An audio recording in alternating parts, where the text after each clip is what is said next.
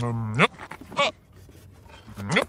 I was too tired to cook dinner, so I finished all the takeout. Sorry. It's okay. I'll just throw something together.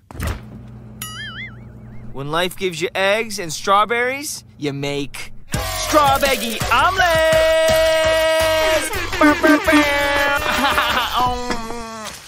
Oh, you won't believe the day I had. Jamie was being so annoying. He kept asking me stuff, and it's like, hello, I'm busy. Winter wants these new taco salad desserts ready by next week, and I can't get the green frosting guacamole to not look like baby diarrhea, so could you just back off before I murder you, Jamie?